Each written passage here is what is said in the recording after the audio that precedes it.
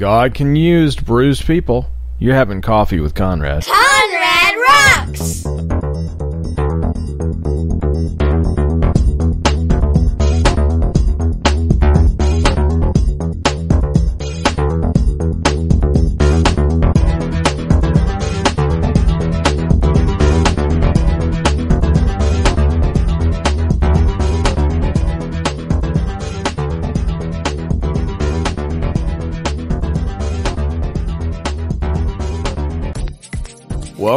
Welcome to another edition of Coffee with Conrad. This is Conrad from ConradRocks.net, bringing Jesus to your face. Let's dig deeper into the scriptures, into the truths of the Bible, and life in general. Let's go higher with God.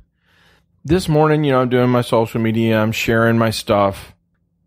I'm thinking, I don't know what to talk about. And then I see someone from church posts a meme from Lecrae, and I think, well, that's cool. I'll share that. I don't know if I'm going to talk about that. So I have to get away. I've got to step away from all the social media and start going into the backyard, maybe go for a prayer walk and just like, Lord, what do you want me to talk about? So I grab a banana, for breakfast. I'm unpeeling this banana, this nice, succulent, perfect banana. I'm unpeeling it. And as I'm about to eat it, it breaks in half and it falls in slow motion. I can almost hear it going, oh, splat onto the kitchen floor. I'm sitting here, I'm like going, my banana. Oh no, my banana is ruined. There's no way I can eat that. It's hit the floor. It's damaged goods. So as I reach down to pick it up and that squishy banana starts falling apart in my fingers, the Lord says he can use bruised people. And I'm like, oh, wow, there you go. Yesterday I was learning wisdom from an ant. Now I'm learning from a banana that fell on the kitchen floor. Jesus was wounded for our transgressions, and he was bruised for our iniquities. And a lot of the people in the Bible, they had iniquities. They worked iniquity. The psalmist says, I've kept myself from my iniquity. He still didn't make it. David had problems. But God uses broken people. Pastor at Solid Rock has been teaching about how God took somebody, made him a nobody so he could tell everybody about God. He's been talking about Moses. Moses had a miraculous birth. Everything about Moses is just like this awesome example. Moses, they were supposed to kill the babies, and let's just kill all the male babies. And anyway, so his mom saw that he was a beautiful child, and she must have known the story of Noah and the ark because she made an ark for Moses, and he was in the water. Pastor pointed this out too. I thought it was cool. She put the ark in the water to deliver her son, like Noah was delivered in the ark. Then Pharaoh's daughter took him up, and she treated him as if he was her own. He was in royalty. But the interesting thing is Moses had so much favor that Pharaoh's daughter hires Moses' real mom, pays her to take care of him. I'm like, oh man, that'll preach. I mean, wow, just look at the life of Moses.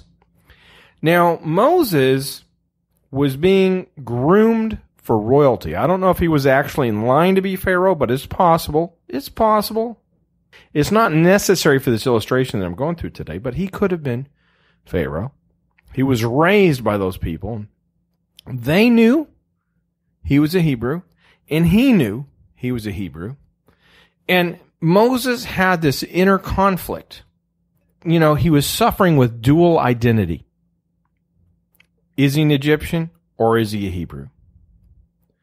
And it wasn't just that identity. He felt a call, and we can see later on, he wanted to deliver his people from the bondage they were in.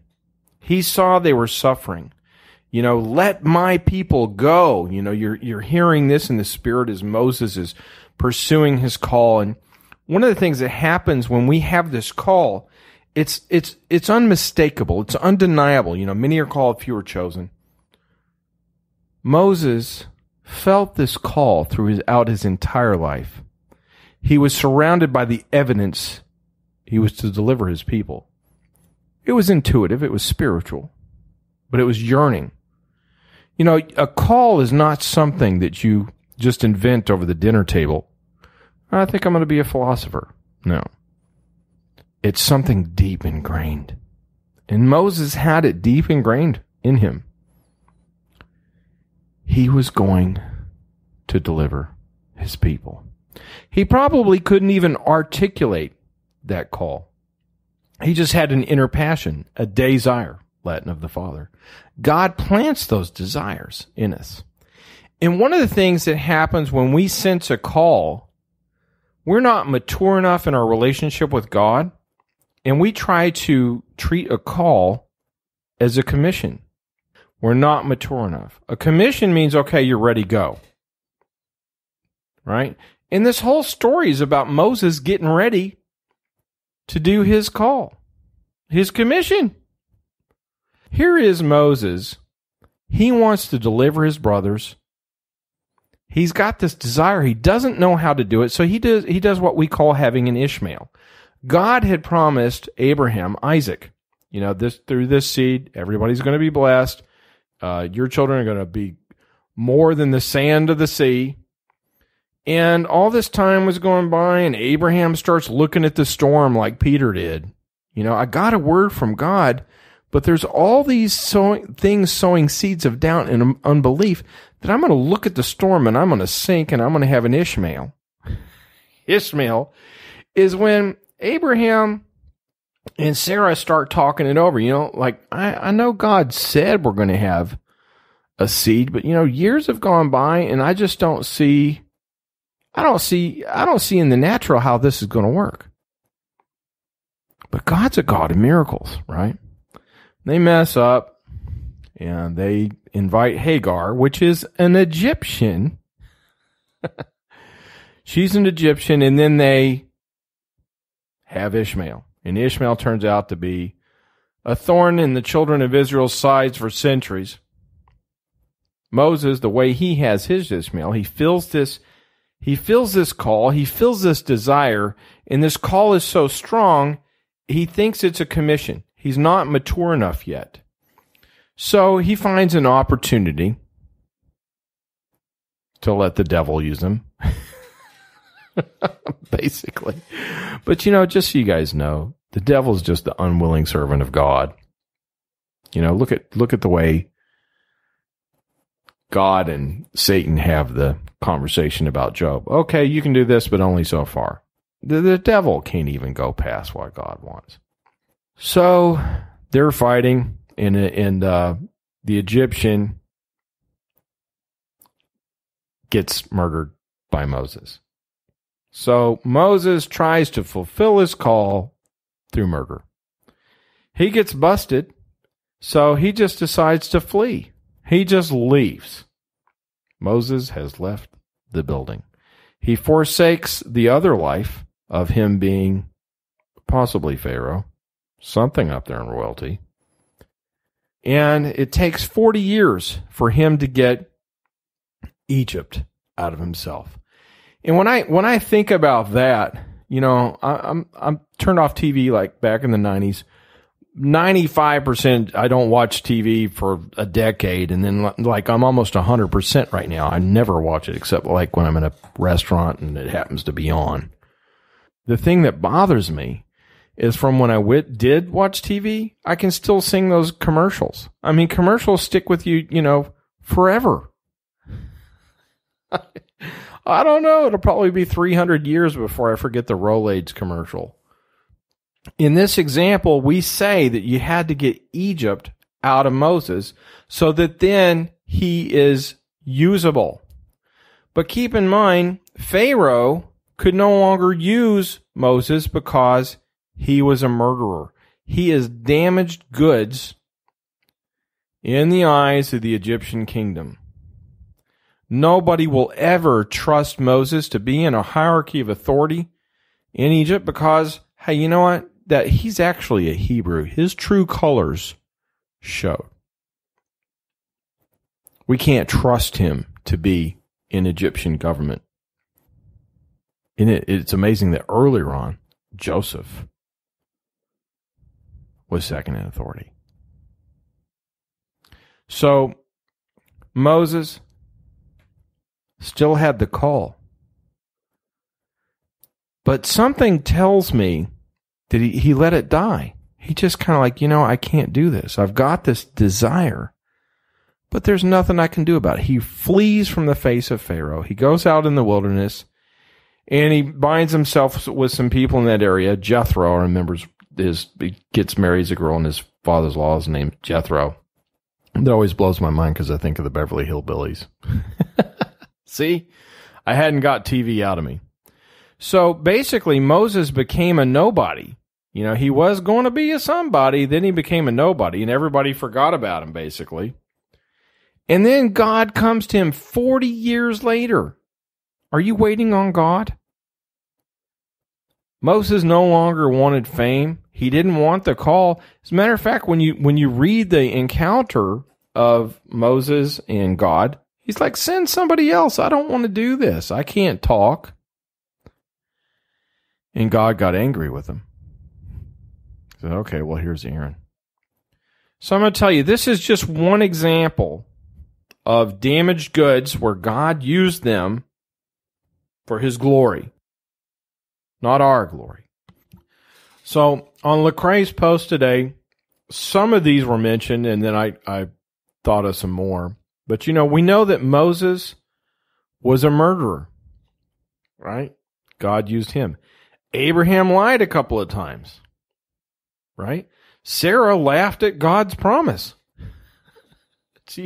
Remember when he promised her a baby and she laughed? She laughed at God. She had the baby anyway. Timothy had ulcers. Remember him? Paul's like, take a little wine for your stomach's sake, Timothy.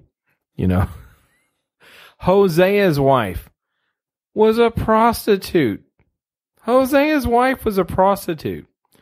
Jacob was a liar. His very name was supplanter, and then he became the father of many nations, right?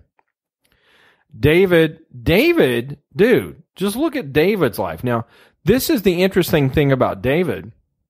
His heart was always after God, and he still messed up. David had he lusted with his eyes. He had an affair with Bathsheba. He murdered Uriah the Hittite, right? He was used of the devil to number Israel. Satan moved David to count Israel. Remember, the people said he was too young, too. He was too young. What do you mean? He didn't even come to the table when Samuel was picking him.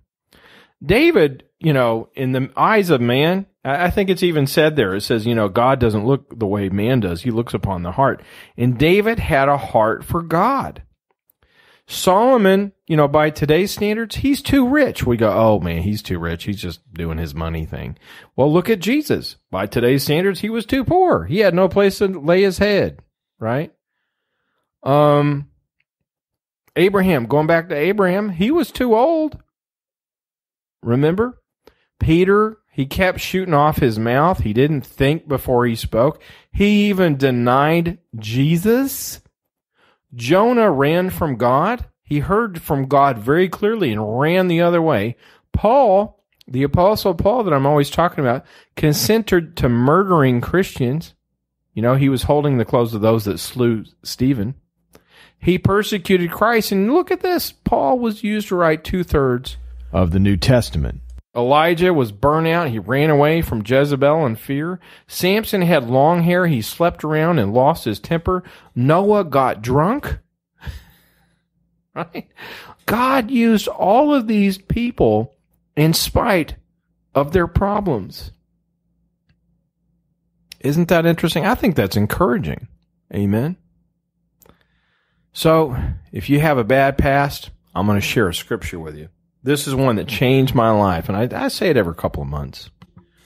I was in the throes of depression, and I was really struggling. This little lady named Vicky, she's from Colombia. She's a friend of the family. She's always witnessing to people in the restaurants and Walmart. I mean, her life is about telling people about Jesus.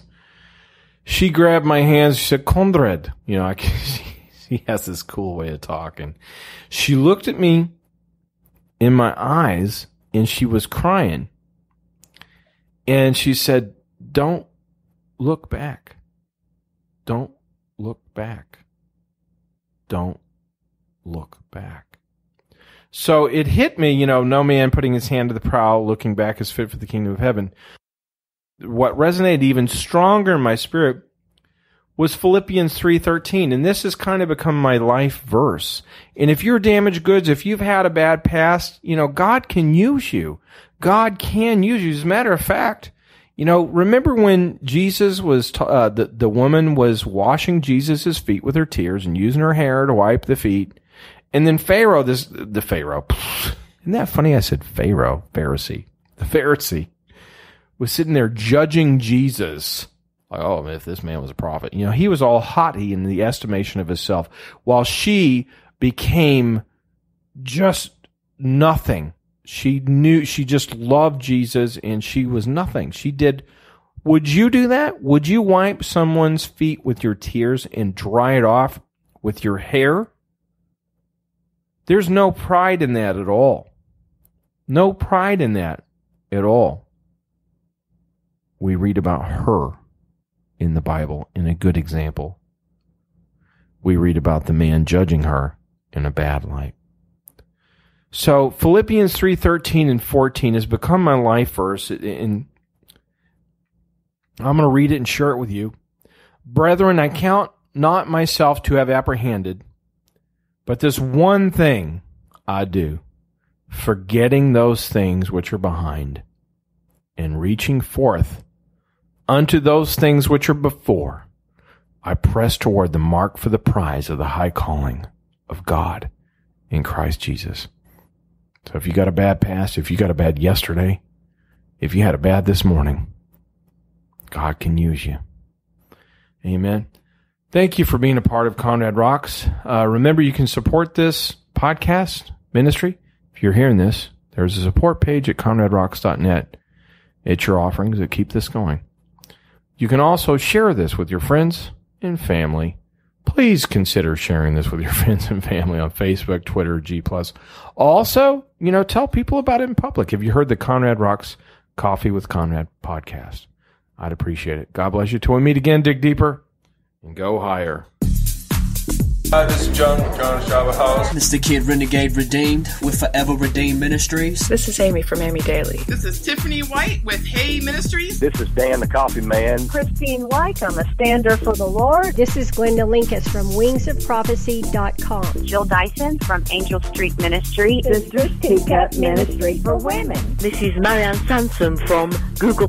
This is Charles Michael from France. HolyRestorationMinistries.org. Jackie Smith from the Intentional Christianpreneur podcast. This is Janet with Overcoming Abuse God's Way. Spreading-joy.org. This is Gerald Thomas in New Hebron, Mississippi. This is Mordecai from Oklahoma. This is Vicki at Michael's House of New Beginnings. This is Stephen Barrett from Holy Fire, Japan. We are having coffee with Conrad at ConradRocks.net. Jesus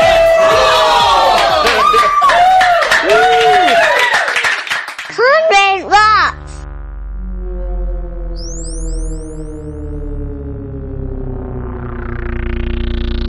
Conrad Rocks. TuneIn Radio.